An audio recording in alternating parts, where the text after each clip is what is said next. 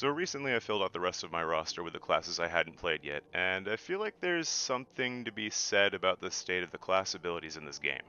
Let's start with Warlock, the obvious golden boy of the bunch. Your first 100 hours will teach you that surviving is as easy as dropping your Rift. It's a get out of jail free card. Then you get to endgame. Oh, the unstoppable. Titan's shield ability, half the time I wouldn't remember I had it until it was too late. The other half of the time, it was good for a free revive on a teammate. Which brings us to Hunter. Hunter has a dodge roll that either refreshes their melee ability or reloads their weapon. You know what else reloads my gun? The R key. And with any reload speed modifier, it does it faster. The only thing this is really good for is starting a cha-cha slide flash mob. Slide to the left.